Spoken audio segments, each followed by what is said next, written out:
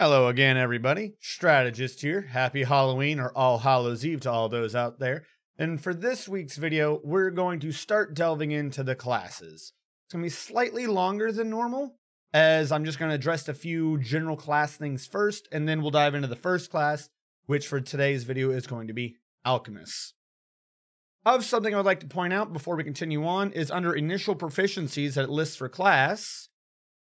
If your class will make you train in the skill that you were already trained in, typically, due to your background, though not required, you can select any other skill to become trained in. So, as I mentioned for the races, where it would be good to double up so that you can get an extra skill. If for some reason the ancestry or race that you really want will not let you do that with your class combination, you can just choose a background, and the class half of it will let you choose another skill that you want. Continuing on, all this really here mentions class features. You get general feats, skill feats, class feats, ability boosts every 5 levels. Every 5 levels, you get 4 stats to boost by 2, unless the stat is already 18 or higher, in which case you can only boost it by 1. Which means if you started with an 18 in the stat and every boost level you chose your highest stat, then without items or anything else, you could boost it all the way up to a 22 or a 6 mod, which is pretty useful. Skipping everything else, like I said, for today's video, we're going to be going into Alchemists. Alchemists have 8 plus your con mod per level. You don't roll for hit points in Pathfinder 2e. And looking up at the averages of all the classes, most everything's kind of an 8.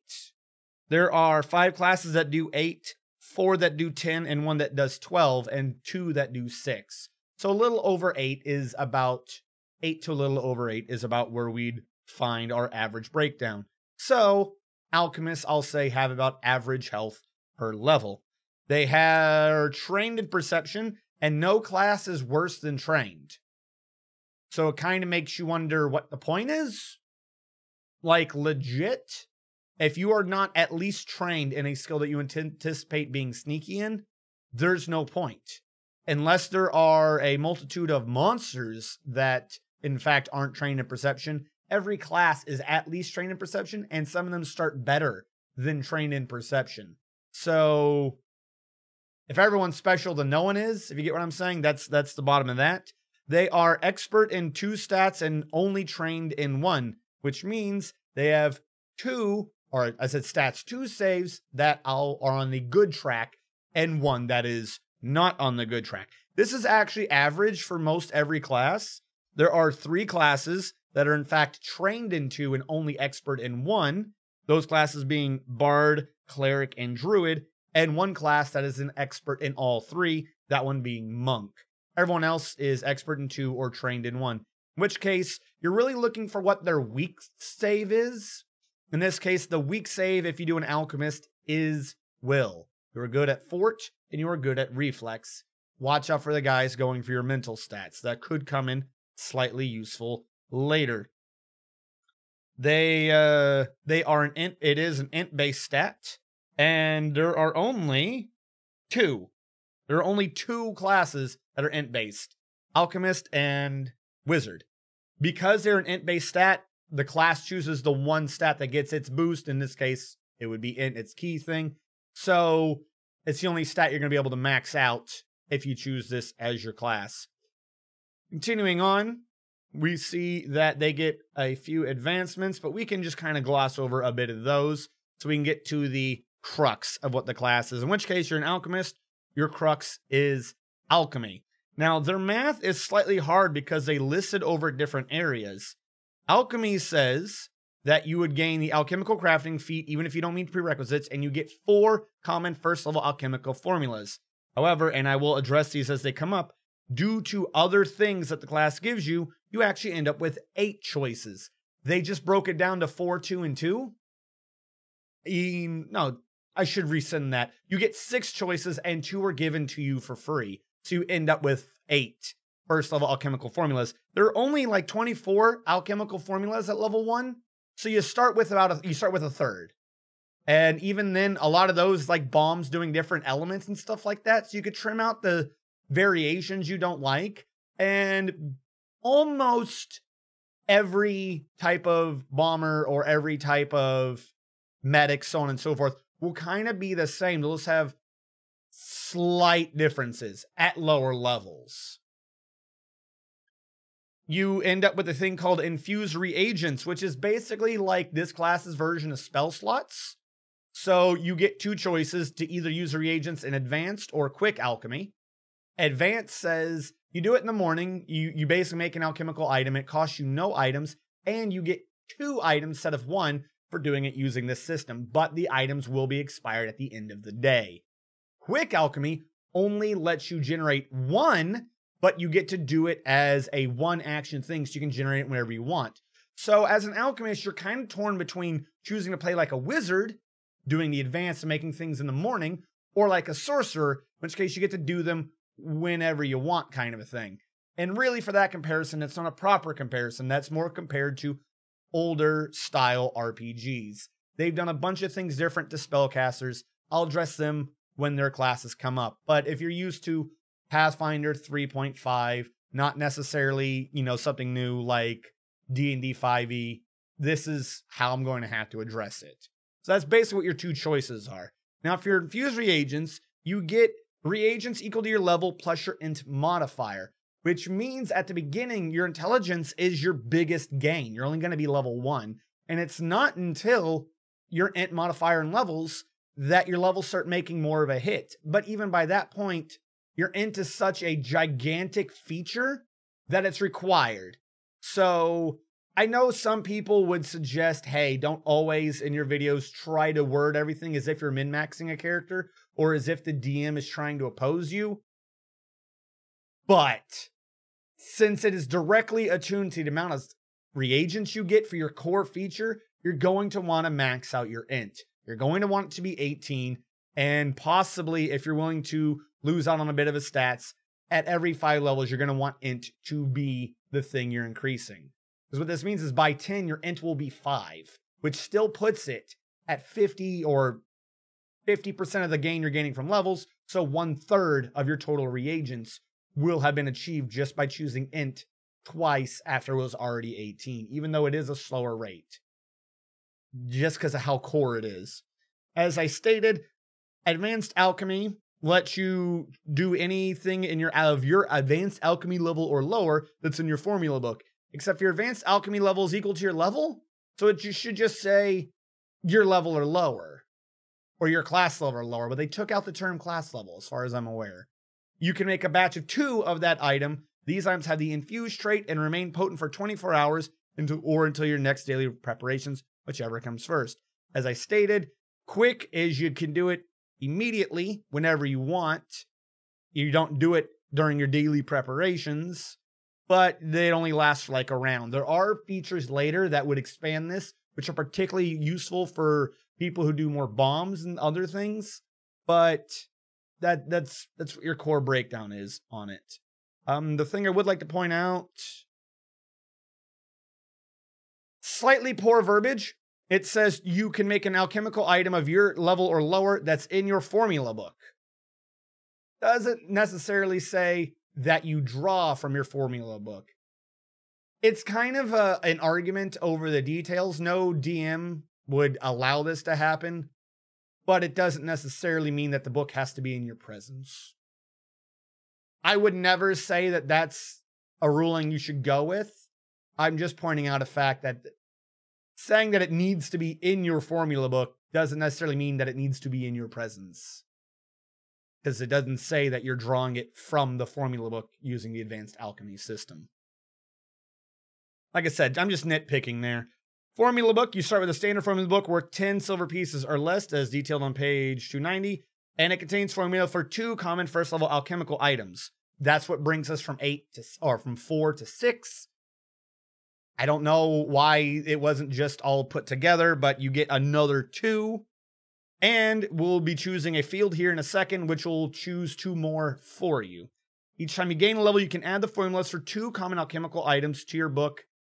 Blah, blah, blah. It's the wizard spell thing. You learn them automatically. It is possible to find or buy additional formulas or to invent them yourself with the inventor feat. I'm not going to be addressing the inventor feat right now. I have read it. It's I don't like the way it's worded. I really don't like the way it's worded, but that's not the purpose of this right now.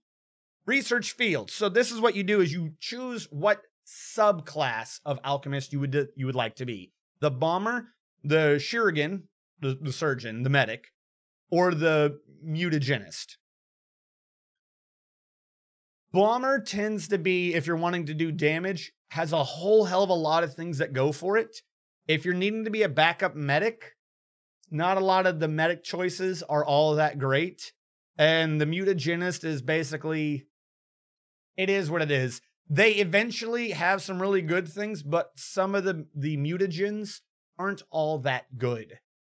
Namely because they hurt you like Quicksilver. At least I think it was Quicksilver. Just really weird how that one works. However, what I would point out is the details, because I only addressed the general idea. If you choose bomber, you start the formula for 2 first-level alchemical bombs in your formula book. Choose 2 bombs. However, the extra benefit if you choose bomber, when throwing an alchemical bomb with a splash trait, you can deal splash damage to only your primary target instead of the usual splash area. That's pretty useful. This means that you can throw near an ally without hitting them. It does not state that it has to be an alchemical item you made with advanced alchemy or one that you made. It just says when throwing an alchemical bomb with a splash trait. So that's something to be aware of. Advanced is how you can generate them, and quick, it's how you can generate them for free per day. But as long as you're willing to put in the money, you can have a massive stockpile of these things, either crafting it yourself or otherwise. However, I wouldn't have too many on you at once. You don't want them all to detonate. Surgeon, or chirurgeon, I'm never going to be able to pronounce that right, says you get to choose 2 formulas, lesser antidote, lesser anti-plague, or lesser elixir of life. The lesser elixir of life is your heal, and lesser antidote or lesser anti-plague, antidote, anti-plague, disease or poison. It is what it is. The elixir of life is a really good thing. The other 2 are slightly niche, but you get them for free, so that's good. I would like to point out, though, that trend right there is going to continue for all of the medics upgrades. I'm just going to call it the medic. For all the medics upgrades, which I feel is a bit of a letdown. As long as your proficiency rank in medicine is trained or better, if you're going this, you're going to get medicine, you can attempt a crafting check instead of medicine check for any of medicine's untrained and trained uses. This is good up till trained, though. It doesn't say that you get to use crafting for master or legendary uses. So it helps you at the beginning, but it doesn't go all the way. Which again, seems to be a thing that happens with medic. This is almost kind of pointless. If you're wanting to get to legendary benefits or anything like that, you're just going to want them in medicine. So at the end of the day, if your medicine's already that high, this secondary benefit doesn't help you. Mutagenist, as I said earlier, you get 2 free mutagens in addition to the other formulas. Also, you can gain the benefit of any mutagen, even if it was not specifically brewed for you. Whenever your proficiency rank for simple weapons increases, your proficiency rank for unarmed attacks increases to the same rank unless it's already better. That's kind of good. If you're going mutagenist, you're going to be doing things that might not necessarily allow you to be using weapons a lot. So it would make sense that you would have to be able to train up unarmed as well. But also you don't necessarily need to be like mutated for this to work. It's always good to have extra benefits to attacks. If you find yourself disarmed, this allows you to fight bare knuckle brawl style with no penalty, which is pretty useful. It ranks up the same as your regular weapons do. All right, now we're going to be going into feats. General feats, skill increases, ability boosts, ancestries. No, we're not. First, we are going to discuss the rest of the class abilities. I misunderstood when I read the feats. So at level 5, and that's what the rest of these are. I'm glossing over these, but you get feats. You get feats when you get feats. I'll address feats when you get them. First proper ability, field discovery. This is like the upgrade to your bomber, surgeon, or medic, or mutagenist skill. If you're at a bomber, when using the advanced alchemy, which is you do it in the morning and you make 2 for one of your things, you can use a batch of reagents to make any 3 bombs instead of just 2 of the same bomb. This has double effect and both effects are really good. One, instead of 2 bombs, you get 3 bombs. Extra 50% on your reagents. That alone is such a useful gain, particularly for things you're doing in the morning. It means you can use less points in the morning, so you can have more points later for quick if you so choose. Because if you use instead of doing 2 points in the morning for 4, you do 1 point in the morning for 3, and you can blow 1 point in later on for 1 that you need as you need it. You've still done 2 points and gotten 4 things out of it. So that's really useful. The other thing that's really good about this, though, is you can create any 3 bombs. You don't have to get 2 of the same bomb. You're not tied down. This allows you to prepare ahead of time with a bit of variety, which is always a good choice to have. If you chose to be the medic earlier, or your team needed you to be the medic, you can use Advanced Alchemy to prepare your elixir life. You can create 3 elixirs with each batch of reagents instead of 2. This is also a good one. Same idea as the bombs, except for it's only elixirs of life, which isn't that much of a penalty because it's your potions. It's your lesser heal potions. The other elixirs are more niche than just healing people. So that being said, doing more damage would generally be preferred to healing more people, but if no one else is being medic, it's not a bad thing to be getting. Mutagenist, you can get any 3 mutagens instead of just 2 of the same. Holds the same idea as the bombs. Instead of 2, you can get 3, good, and it says any 2, or any 3.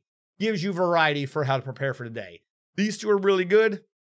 Medic is as good as it can be for what you can do with it, unfortunately. Alchemical Weapon Expertise just levels up your weapons, and again, if you chose Mutagenist, this levels up your unarmed as well.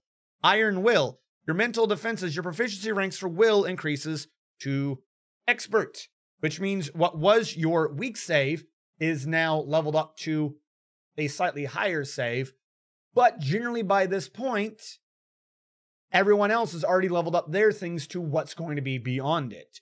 Notice how Alchemical Weapon has now also leveled up to Expert.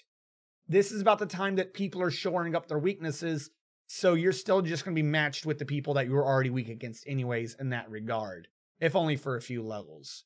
Perpetual Infusions at level 7 says whenever you do Quick Alchemy, you create 2 first level batch of infused reagents. You can create 2 items without, I worded that wrong. You can get 2 items for 1 batch of infused reagents using Quick. So this gives you some extra numbers that you were losing on Quick. However, from what we understand from Quick, you still only get them for 1 round. So what this is basically doing, and I'll go into their specifics, but if you're a bomber, you do 1 action to get 2 bombs. You spend your other 2 actions throwing the bombs, because in a round, they're not going to be working anymore. So a good ability, just be aware that if you're doing perpetual infusions, you might end up either losing items or need to be prepared to throw them all at once. If you are a bomber, the items you can choose are limited to Lesser Acid Flask, Lesser Alchemist, Fire Bottle, Lightning, Ice, Tanglefoot Bag, and Thunderstone. Basically, your generic elements, and 2 debuffs. These aren't bad. I would choose the element ones, but again, you can choose this every time you do the ability, so that's always pretty good. Like I said, be prepared to throw out both of the bombs, though, because it didn't change the fact, despite the name Perpetual, of Quick Alchemy saying remains potent only until the start of your next turn, not even until the end of your next turn. So be prepared to throw everything as fast as possible. This probably shouldn't be called Perpetual. It should be called something else. I get why they said it because, without spending a batch of reagents. I did in fact read that poorly. I've got the notes. I'm trying not to look down at my notes and definitely screwed that one up. The reason why it's worded Perpetual is that you can just keep doing it. So you have unlimited first level items. However, my other point still stands. You're making 2 items. You better be prepared to throw them or else they're going to be wasted. But you're not really wasting anything. Just be prepared for the idea that you have 2 items. Medic, you get Lesser Antidote and Lesser Anti-Plague. This is not a benefit. This is not a benefit at all. The ability to freely make a buff item that only works if your team has been diseased or poisoned. Whoopie-doo. I know why they didn't want to do the heal potion, because then you have unlimited heals and that kind of makes some other classes pointless. But they needed to have given you something else. They needed to have had a different choice or something. This does not help the medic at all. Woo. It didn't cost you any points. Oopa. It's not that much of an upgrade. Mutagenist gets to choose their mutagens. It's as strong as their mutagens are. Same thing as with the bombs. Useful. Medic gets a consolation prize for this ability. Alchemical expertise is your alchemist class DC is increased to expert. Without going into every class, if you just use this as a alchemist versus alchemist thing, you leveled up your weak defense, and then you had a 2-level window before their thing made your weak defense be weak again. And also, medic versus medic. This basically brings them tied with your strong saves for a bit of time. So I feel like this is going to be a core thing for a bunch of classes, that there's going to be a window of time where everyone's DCs to hit people have increased, but not everyone's strong saves have increased. So at this point, as stupid as it sounds, by buffing class DC and buffing your weak save, what you've really kind of done is nerf the 2 strong saves. Because for a period of time, now all saves are matching the class DCs, if that makes sense. Because everything is equal to your level. It's just how much of a bonus do you get. So you've just shored up the weaknesses. And again, this particular comparison is only alchemist versus alchemist. But I think I'm conveying the idea that this isn't helping too much. Alchemical expertise is what we just covered. Alertness. Your proficiency for perception increases to expert. And this is the only time it increases off of just in-class abilities. Yay, you went from trained to expert. You've now matched what a bunch of other classes had at level 1. Yay. Double brew. When using quick alchemic action, instead of spending 1 batch of infused reagents to create a single item, you can spend up to 2 batches to make up to 2 alchemical items as described in that action. This saves you nothing. I 100% do not understand the purpose of this. Let me break this down to you. On the surface, the idea is that this one only applied to first level alchemical items, so that made it free. Whereas double brew would be used for higher level ones. You could make 2 of them, right? But all you're doing is like saving yourself 1 action that round. You're still having to spend the 2 batches of reagents. So you're using your temporary per day resource, which remember is only level plus ability score. By this point, you have 4 plus 9. So you have 13. You're burning through your reagents faster. And all this has done is saved you 1 action that round. You've made the same amount of things because it costs 2 batches to get double the items. Double the cost, double the items, but for 1 action. They don't have to be the same, so you do have that going for you. Or if you need to throw out a bomb and heal someone, maybe. But I think it shouldn't have cost 2. I think Double Brew might have been better served as an upgrade to Perpetual Infusions. Not to make it free, but to get twice the items out. Remember, this is off of quick. It still is burned in 1 round anyways. You're not getting a whole hell of a lot out of this. You've got 1 round to do it, which means for Double Brew to be effective, it has to be your first action in the round, so that you can get the 2 items to use both the items that round. Quick is a weird limitation, and this upgrade, I think, kind of isn't as strong as either the writers or some people might take it for. It's a good ability. It does have a purpose. I'm not feeling what I think it's trying to make me feel about it. At 11th level, you get Juggernaut. Your proficiency for Fortitude increases to Master, so now after 2 more levels, one of your saves is finally, your strong save is finally above the class DC of your own class. When you become master, you basically get fort evasion. Whenever you get a success, you get a crit success instead.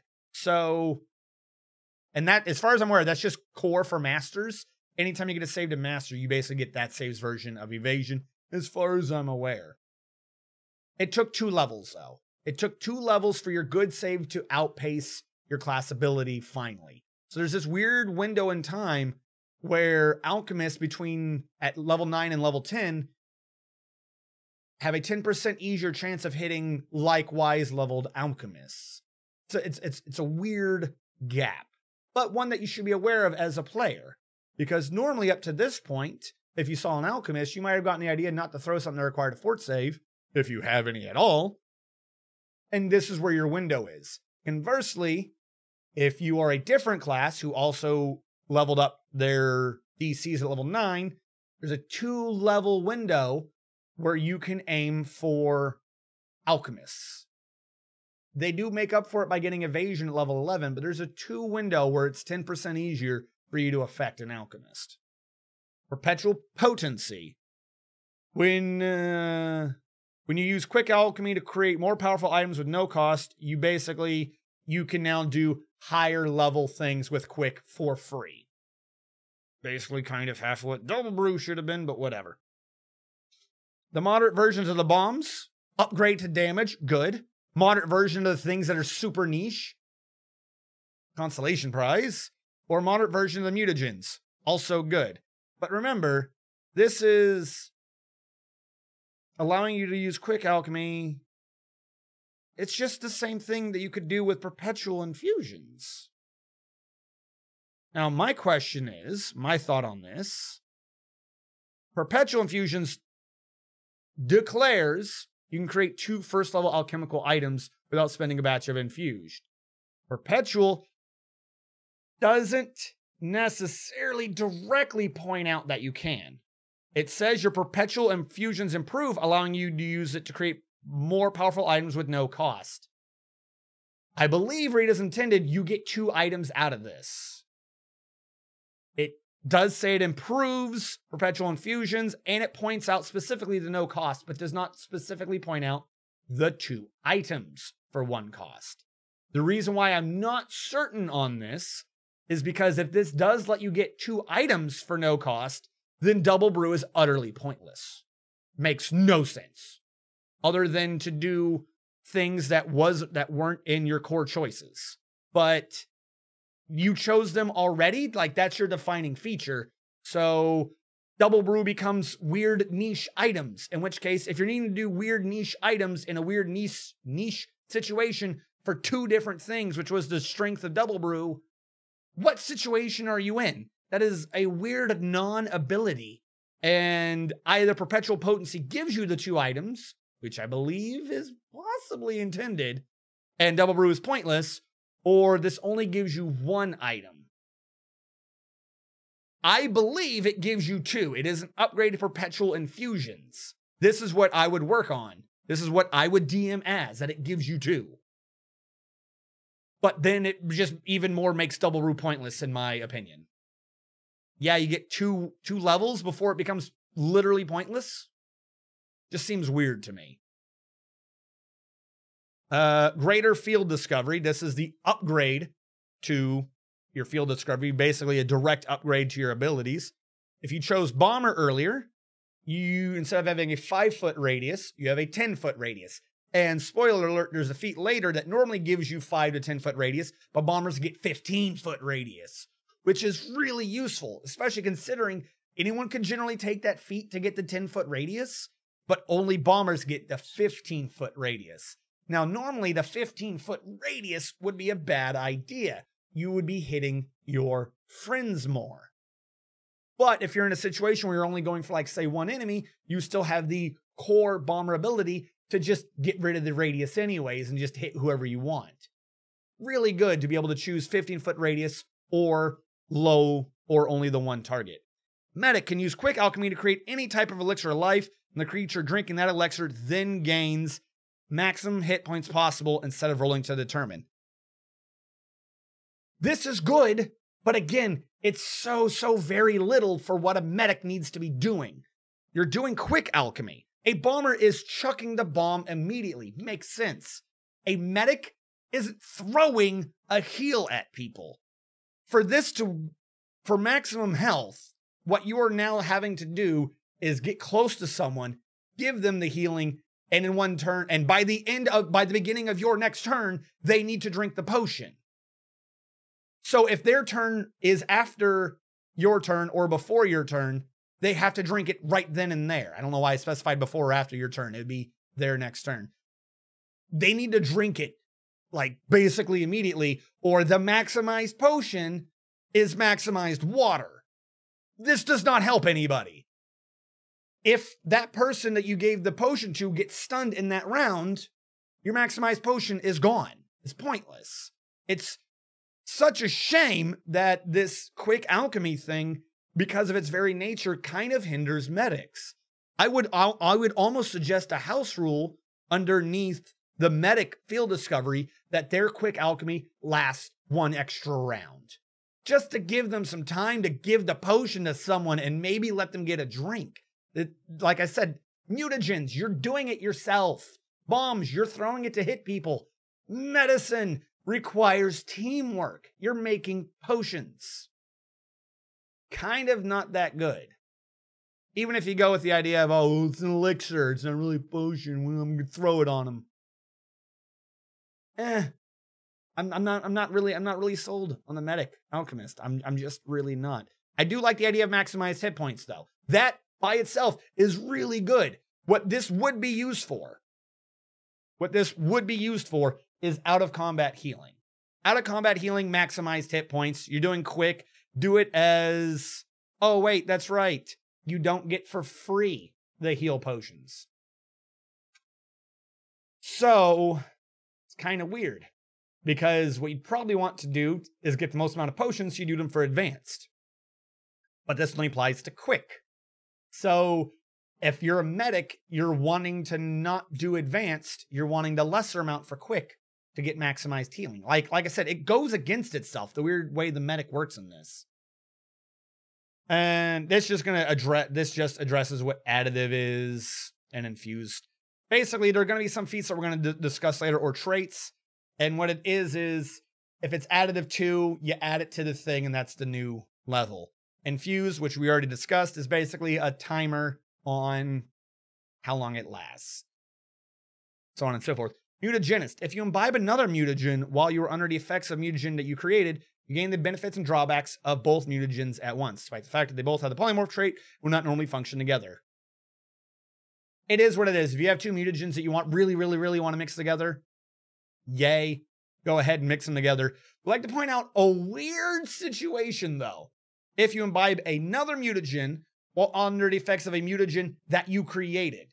So if I make a mutagen and drink it, I could drink someone else's mutagen and get both effects. But if I drank someone else's mutagen first and then drank mine, I could not mix them. The way it is worded, if you imbibe another mutagen while under the effects of a mutagen that you created, you need to drink your mutagen first. The only reason why I point this out is the earlier mutagenist pointed out that you could get the benefits of mutagens that aren't meant for you. Just remember, you need to drink the one that you made first for this effect to even work. Also, you get the drawbacks of both, so slight mitigating factor. Light armor becomes even better. Weapon specialization, you deal 2 additional damage to weapons and unarmed attacks in which you are an expert. Damage increases to 3 if you're a master and 4 if you're legendary. By normal class upgrade, without feats or anything, you're never going to get to master or legendary. So this is a +2. You don't have to choose it, so it's not like you're giving up anything, but just be aware, unless you take a feat to make this ability useful, this ability is utterly pointless. You don't go to master and or legendary. So you're going to have to invest some type of resource to make that better. Alchemical alacrity at level 15 says when using the quick alchemy action, you can spend up to 3 batches of reagents to make up to 3 alchemical items. This has the exact same problem as double brew.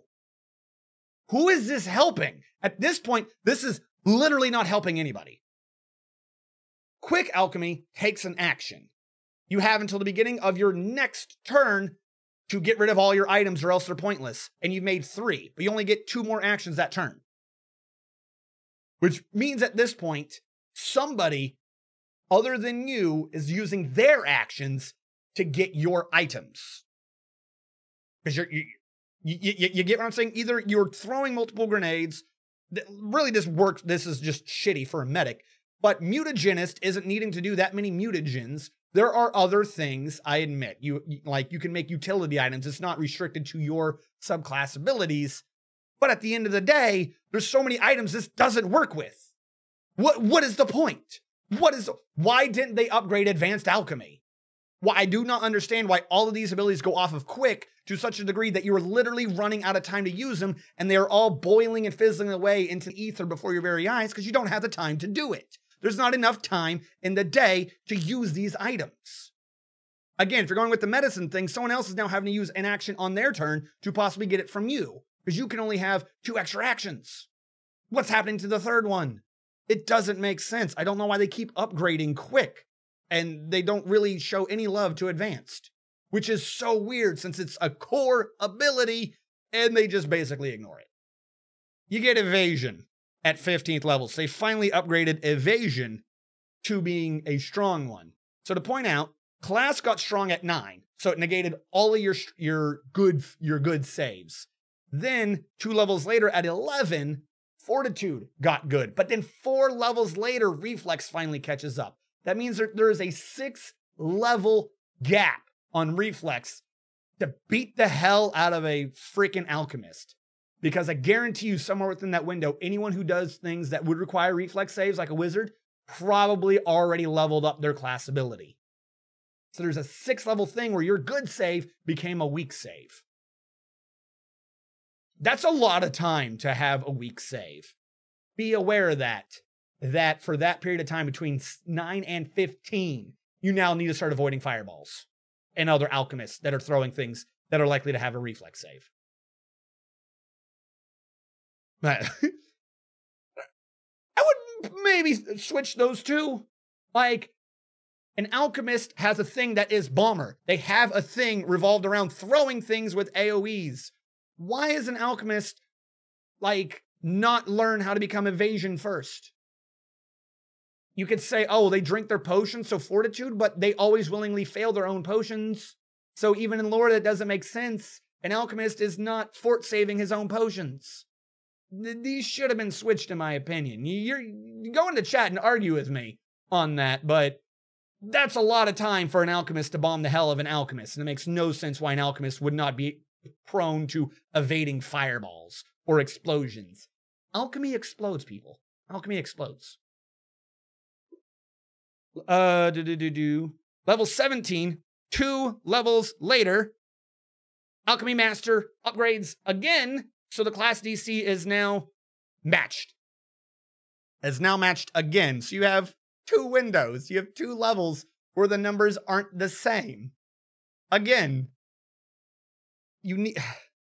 I think some of these saves needed to be higher or something for them to be good saves.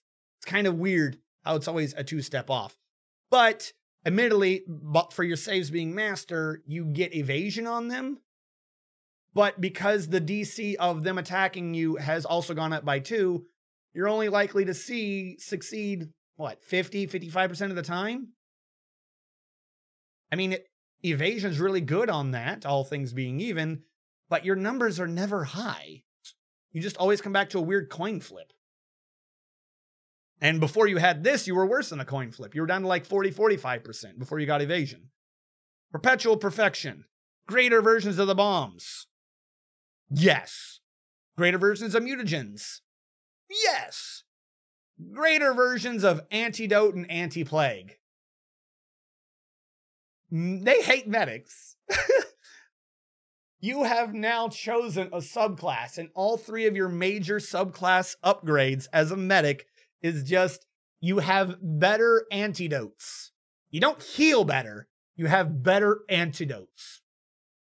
Kick ass. Good job. All your heals cost money. This is off of quick anyways. If you're doing the quick system, we've already pointed out that the action economy doesn't make sense for a medic. for what they have to do. You might as well let them throw out heals since their action economy for healing isn't good. Think about this. You have to use quick alchemy.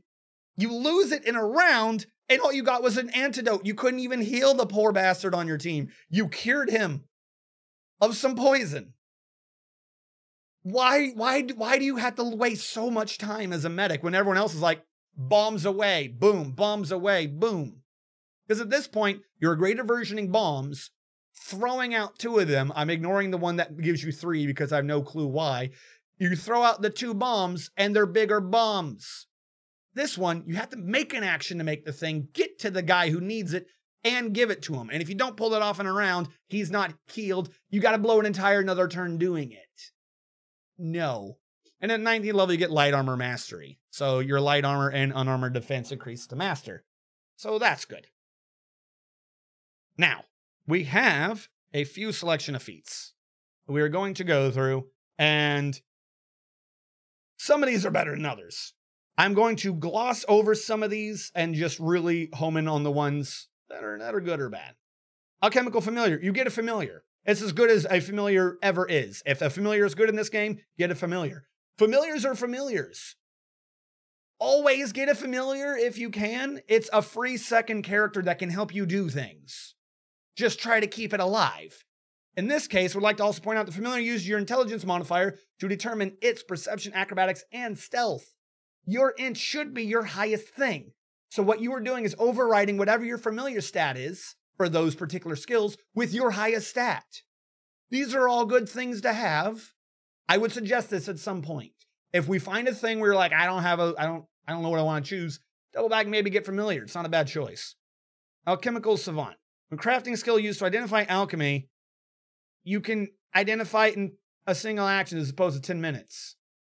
You're blowing one of your limited choice feats to save 10 minutes. It lets you identify something in combat? Why are you drinking something in combat if it wasn't something you made? Or I should say something that you didn't buy. Like at this point, you're stealing from an enemy to identify in combat what the alchemical item is. And then if it's one that you think might be appropriate, you're going to drink it. No, you're just going to drink one you make. You're an alchemist. You make this shit yourself. There's no reason to be saving 10 minutes. That is a stupid feat. Far lobber. When you throw bombs, they get 30 feet instead of 20 feet for the range increment. Do you like hitting people at range? Yes. Ta-da. Quick bomber. As an action, you can throw a bomb and draw it in the same action. If you're bombing, you're going to want to do this. It lets you throw more bombs. You don't have to waste time trying to get them out. This does point out a weird thing. If you don't take quick bomber, then quick alchemy makes no sense for alchemists. Unless you get to count them as being in your pocket or already being in your hand, which maybe, but you had to use a hand to make it, so it'd be on the ground possibly? I don't know. Weird situation, but yes, quick draw is always good for ranged people. It just always is. Second level's poison resist. It's poison resist. It does what it says. Revivifying mutagen. You can metabolize a mutagen to heal yourself. So if you have a mutagen, you get rid of all of its duration and you heal yourself for 1d6 hit points for every 2 items levels of the mutagen. This is ungodly powerful for a mutagenist, and I don't know why they hate medics. A mutagenist can just make unlimited mutagens. Do the quick thing for no cost, 1 action. You would then get to imbibe the 2 things. You have the mutagens. Maybe only imbibe 1 depending upon how the action economy goes. I'm kind of doing this off the top of my head. And then immediately consume it for health. This is admittedly far stronger out of combat because you can just always say I'm at full health out of combat. But the ability to immediately say after combat that you're at full health is an ungodly powerful ability that the medic cannot do. Because the medic can't do heals for free, but the mutagenist can heal himself for free. Weird. Smoke bomb, free action. Your bombs can also create fog clouds. It's okay. 10-foot range. You have to lower the level of your bomb to do so, so less damage for a 10-foot wide fog cloud. I wouldn't throw them everywhere. Remember, this could also penalize your allies just as much as it penalizes your enemies, but it lasts for 1 minute. It's useful. I wouldn't necessarily, if you're a mutagenist, I wouldn't say do that over this, but if you're a bomber, and these are your 3 options, smoke bomb is okay. If you're a medic, none of these are okay. Go back and grab a familiar, because the game hates medics at low levels, in high levels, in all levels. Calculated splash. When you throw an alchemical bomb with a splash, you can cause it to deal splash damage equal to your int modifier instead of the normal amount. Yes, if you throw bombs, you're going to need this. I'm not scrolling all the way to where the bombs are, but they have what their bonus range thing is. And it's like +1, +2, and at very high levels, it gets a +3 or +4.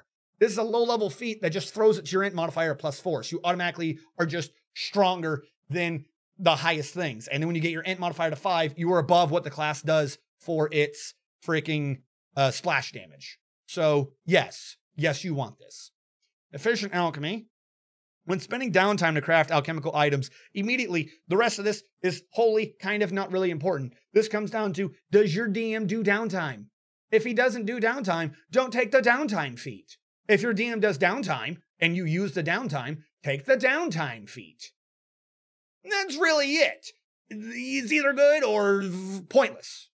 Pointless. That being said, since those are the only ones, or no, there is Enduring Alchemy. Between those two, I would take Calculating Splash. But we do have Enduring Alchemy. When you use Quick Alchemy to create an alchemical tool or elixir, it remains potent until the end of your next turn, instead of losing its potency at the start of your next turn. You need this feat for a medic. Like this isn't even a you should take this. This is a thing that medics should have had from the beginning. Why is this a feat? If you are not a medic if you are a medic and you don't take this, utterly pointless. This feat is required for the get 3 items in one go to even work.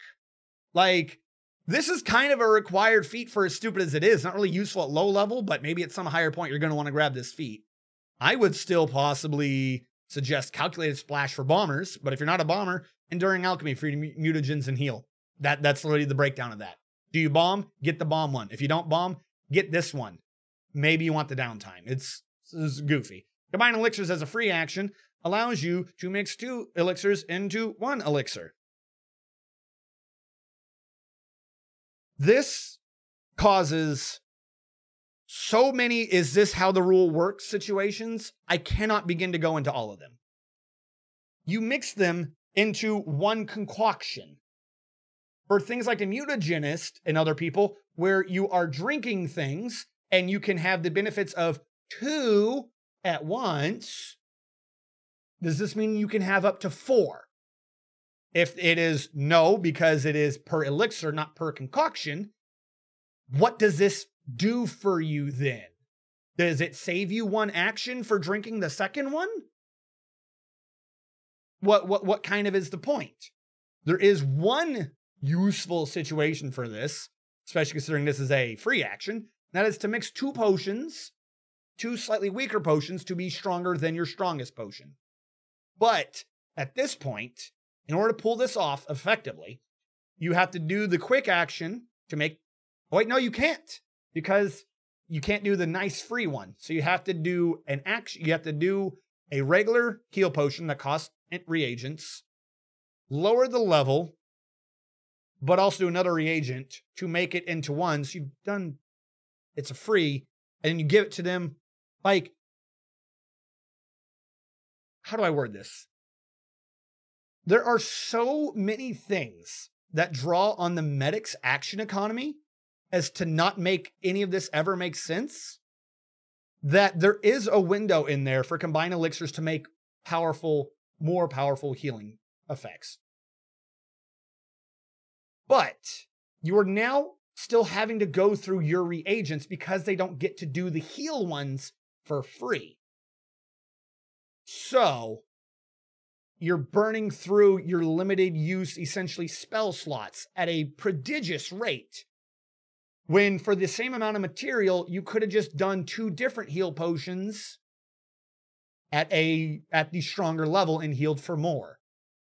So this feat for medics is just do you want to save time or do you want to save resources? Doesn't really make sense. For the mutagenist, though, I mean, yeah. Hell, either you mix 2 and you can get 4, or you can't, in which case don't take it. So yeah, either it's really good, depending upon your situation, or it's not that good. You have to work that out with your DM. Debilitating Bomb is the same as the smokes thing from earlier, except it lets you lower the levels to apply debuffs. Your debuffs are Dazzled, Deafened, Flat-Footed, or 5-foot status penalty to speeds. In combat, the enemy is not likely to be running away, so negative 5-foot speed doesn't really help you too much. Flat-Footed is okay. It's pretty good. I'm not saying there's nothing good against that. Deafened is only really kind of good versus wizards and sorcerers, assuming Deafened still makes them lose out on casting verbal spells. But Dazzled's a pretty good one. I would throw this for days just to dazzle a guy. Remember, Dazzled has a chance of making them not do their turns. So slightly less damage to make your opponent possibly not do their turn or do an action in their turn. That's really good. I'd be willing to give up a few damages. And this is a free action once per round to do one of your bombs. So if you do the thing where you make 2 bombs, you throw out one to debuff the enemy, and you throw out another one to do slightly more damage. It's really good. Directional bombs. Basically, this turns the AoE from a radius into a cone, and that's utterly pointless. Utterly pointless. The idea of area is you always want as much as possible. Hear me out. I know this is going to sound goofy. You always want as much as possible to try to affect as many people as possible. The idea being you might not want to hit your allies, but the level 1 ability says you can make it so that there is no area. Like you can just turn off the area so that you don't hit your allies. So the one case that directional bombs comes in useful is you want to hit an enemy, not hit an ally, but hit an enemy behind your enemy. Like, it does no good if you're trying to make it to where you don't hit your ally, because there's a level 1 for free ability that already made it so you didn't hit your ally. And I would like to point out the cone goes backwards from the guy you directly hit. You don't get to choose the direction of this cone. So, no. Choose a circle and just aim a little bit left of your ally. Just don't aim at your ally. This is a pointless feat. This is utterly pointless. I don't know why that's even there. Feral Mutagen. And it's okay. It's pretty useful. Whenever you do the mutagens, you get the deadly trait, which basically means you can do the extra D10. I think it only applies to crits, but I'm not 100 on that right now because I haven't read that since like 12 videos ago. And your size goes up, your damage die goes up. You basically do more damage, you get hit more. It is what it is. If you're a mutagenist, you're probably already going to be going for that. You didn't need me to tell you why that would be good. You're already modifying your body to hit people. If you're doing a mutagenist to not do physical combat or melee combat, then that one doesn't make sense. That's what that comes down to. Do you do melee combat? Yes. This lets you do it more betterer. So of course you would be taking it. Powerful alchemy. When you use quick alchemy to create an alchemical item that allows a saving throw, you can change its DC to your class DC. I mean, yes. If it's something that already has a DC, then yeah, you'd want to set it to the highest DC possible. But there are a lot of utility things that the Alchemist has that these don't really even apply to. So be aware of that. Depending upon what you're doing, Powerful Alchemy doesn't help you. If you are, despite everything I've said thus far, a medic, increasing the DC doesn't help you because it didn't increase the amount you healed. Your allies aren't going to save. If you're creating things like smoke sticks, it's creating an effect on the field. It's not helping. So if you have something, if you use a lot of DCs, grab the thing that uses a lot of DCs. Sticky Bomb's really good. Free action, like as we've seen before. You mix an additive to make your bomb's contents a creature that takes a direct hit. Also takes persistent damage equal to and of the same type as a bomb's splash damage. If it already deals persistent damage, combine the two amounts. Remember, we already had the thing earlier to increase the splash damage to whatever your modifier was. At this point, probably around 4, maybe approaching 5, depending upon what shenanigans might come out in later books. So the ability to just have a dot on your opponent is always a good one. You do slightly less direct damage, but how much less? Like you're giving up, what, a D6 to do a guaranteed +4 every round for a couple rounds? So, yeah. Yeah, no, that's good. That's above average. Your DPS has only gone up in that case. I would suggest Sticky Bomb. Elastic Mutagen, really, really not good. This only works with a Quicksilver Mutagen, and Quicksilver Mutagen requires you to take like double your level in damage whenever you drink it. So you're not drinking it that often. And all it does is give you some slight abilities. Good. Fantastic. I wouldn't suggest this, even if for some reason you have a Quicksilver build. I don't think I would, no, I take that back. Only if for some reason you're doing a Quicksilver build. But I don't see too many people doing a Quicksilver build because they're likely to die because it does a lot of damage to you when you drink it. It does get mitigated at level 20 where it will no longer damage you, I don't think, but still. Expanded Splash is finally the feat we saw earlier where 5-foot radius becomes 10-foot radius. And if you mix this with the thing from earlier, it is now a 15-foot radius. There you go. 15-foot radius. Of course, you're taking it if you're doing bombs. Greater Debilitating Bomb. None of these are good. You need Debilitating Bomb, which had some useful things. Dazzle or Daze, whichever one it was. And this adds on some lists that aren't good. 10-foot status penalty to speed. Only really useful if someone's running away or running at you. And you'd have to, keep doing it? Like, I don't know. This weird type of thing, because remember how short your range penalty is. You know what I'm saying? It's not really going to be that good. Clumsy, Enfeebled, or Stupefied. 1. If these stack, then yes, that's a good thing. But each of these is like, the number is like the debuff, or is the modifier, if that makes sense. 1 is such a little thing as to be pointless. If these don't stack, then these are pointless. If they do stack, then yeah, of course, take them. Keep stupefying someone until you stupefy them to 1,000,000. But I'm assuming they don't stack. It doesn't say anything here about them being able to stack. So this is a stupid upgrade. It's really stupid. Merciful Elixir. The Elixir of Life attempts to counteract one fear effect or one effect imposing a paralyzed condition on the drinker. If you're a medic, then yes, take this. You make a heal that heals slightly less, but you remove one full fear effect, or you remove the paralyzed condition from the drinker. At this point, you're this far into the class. You really, your group needs a medic. You might as well be able to cure as many as you can. Only issue is only 1 around, so that kind of sucks. But you can do this with a cheapo one.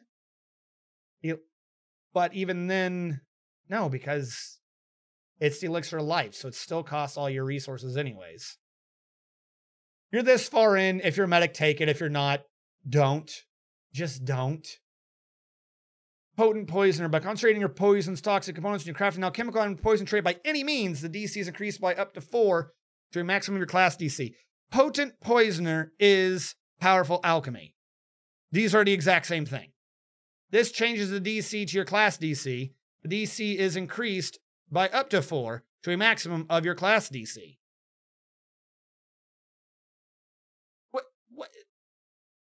What is the point? Either it has changed its DC to your class DC, or it has changed it by less.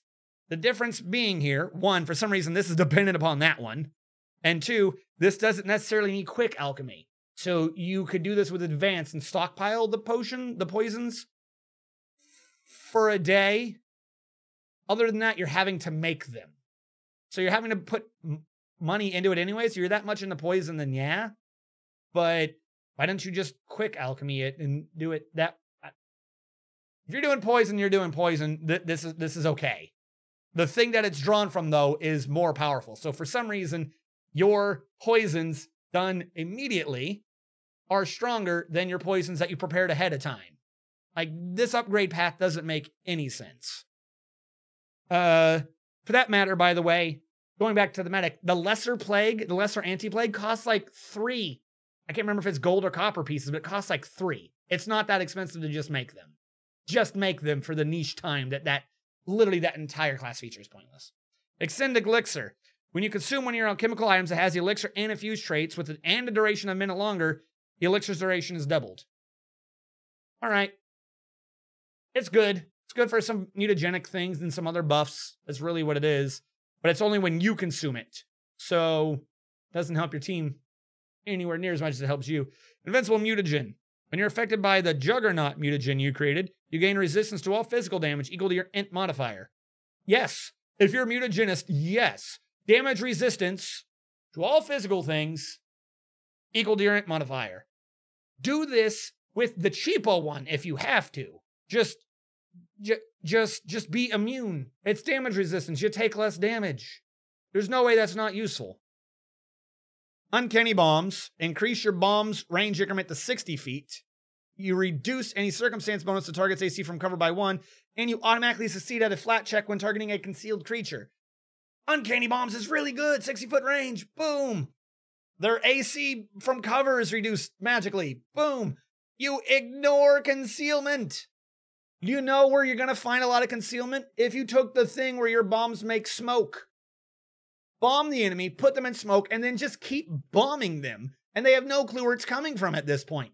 Funniest damn thing, because at this point, well, they can't see you. They don't know where you're bombing. You put them in the smoke already. They have no clue what's going on. You're just bombing the hell out of them. It's funny as hell. Glib mutagen. No. Just no. I'm not even going to read all of it. Just diplomacy, intimidation. It's charisma. You are not a charisma class. You're an int class. You are not taking the mutagen or anything that increases this. Don't do it. That's dumb. Greater merciful elixir. When you do merciful elixir, tied to the medic thing again, you can now attempt to counteract blinded, deafened, sickened, or slowed. Your medic at this point, okay, fine. It's starting to maybe make a purpose where you waste 2 or 3 actions making a potion to cure a debuff off of an ally. Huzzah. True debilitating bomb.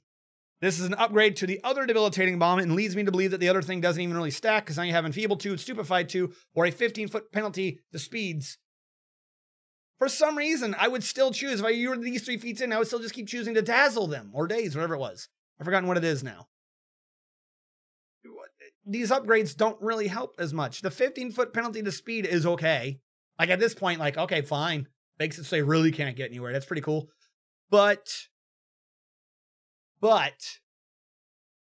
it took two extra feats to get here. So for 2 feats for this niche effect, now. That being said, though, this one is pretty good. They only avoid the effect if you instead apply one of the debilitating bomb effects, which was the dazzle thing, then they need to crit succeed, which means they need to roll 20 or have the evasion, which they don't get until like level 16 or 19, remember? This is at 14. So you're good.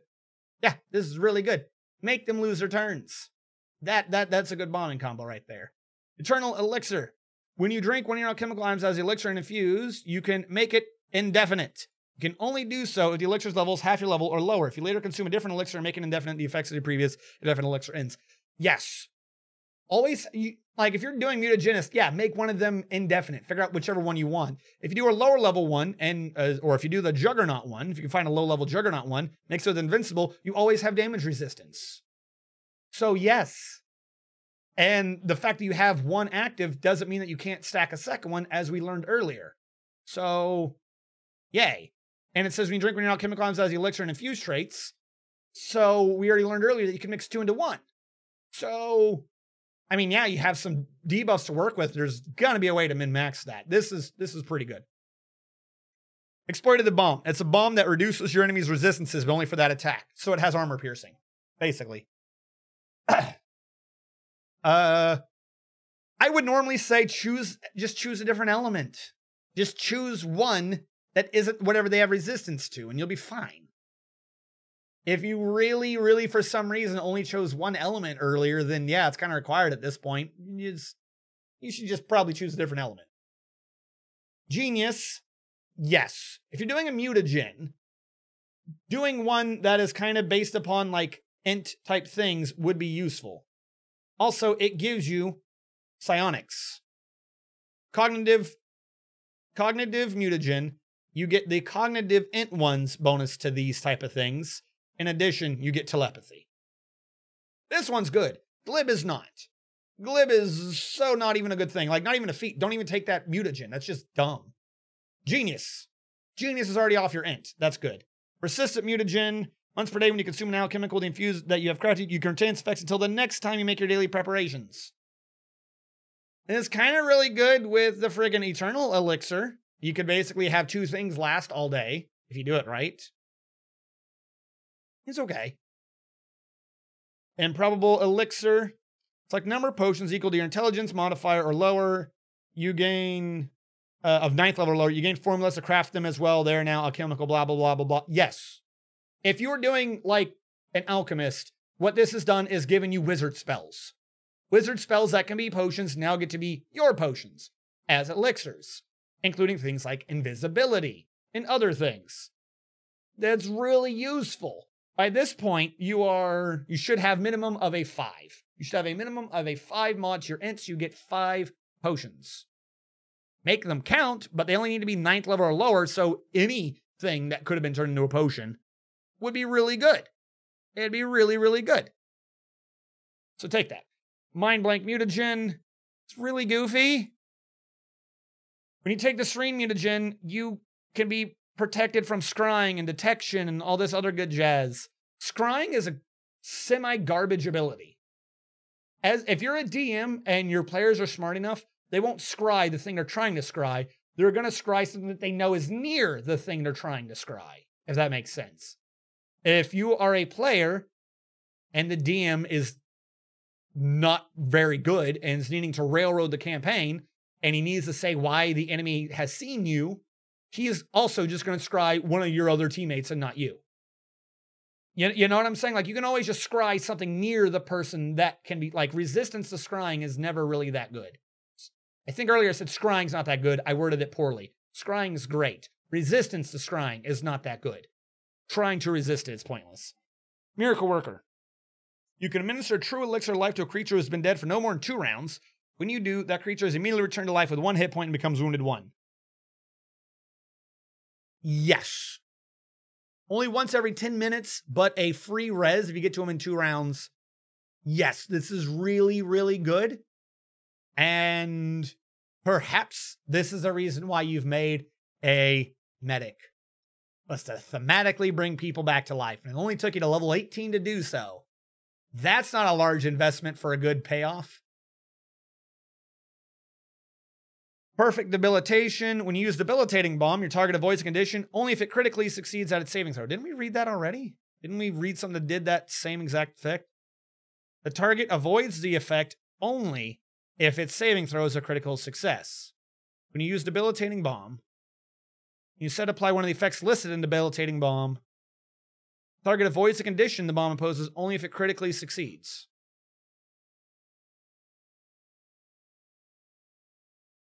Only if its saving throw is a critical success.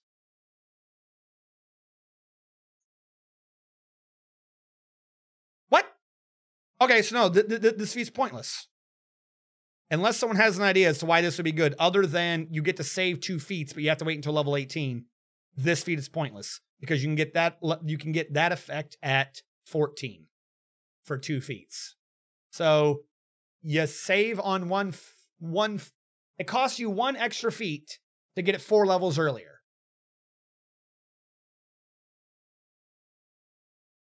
Unless I'm critically misunderstanding something. When you use a debilitating bomb, your target avoids the condition and imposes only if it critically succeeds. If you instead apply one of the effects listed in debilitating bomb, the target avoids the effect only if the result of its saving throw is a critical success. This is a pointless feat. We already have this benefit. Utterly pointless. 20th level, Breath Philosopher's Stone. 1, you're level 20. There's not much adventuring beyond level 20. You're going to have like a dungeon or 2 just to really flex your muscles. Got to really flex your alchemic muscles. So, no. It is the thematic. It is the lore thing for an alchemist to have the Philosopher's Stone. What this basically does is it lets you make money, and it gives you some good heals. But you still have to make the freaking stone. The stone is better at making money, but you're level 20, so you don't need money anyways. It's not that good.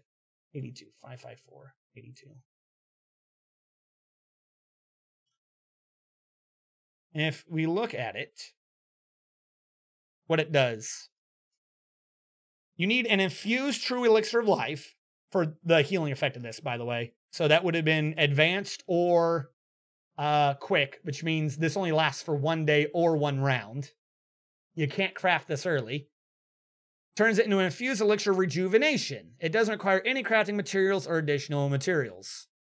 So you've made this item so that you can then afterwards have 1 day or 1 round to have a better heal. Not worth it. Or you can use it to make money. You're level 20. At this point, making money does not help you. So as odd as it sounds, you're an alchemist and Philosopher's Stone is pointless. You get this a little too late.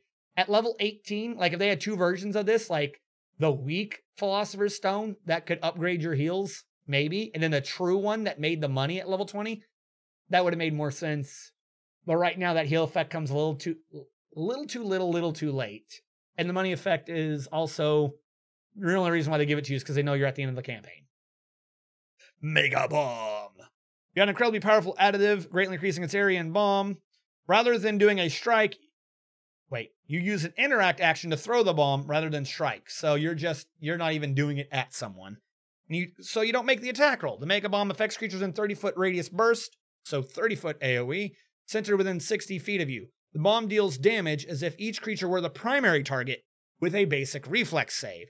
On a failed save, they take any extra effects that affect the primary target, such as flat-footed from bottle lightning. While our targets in the area take splash damage as primary targets, there is no further splash beyond that.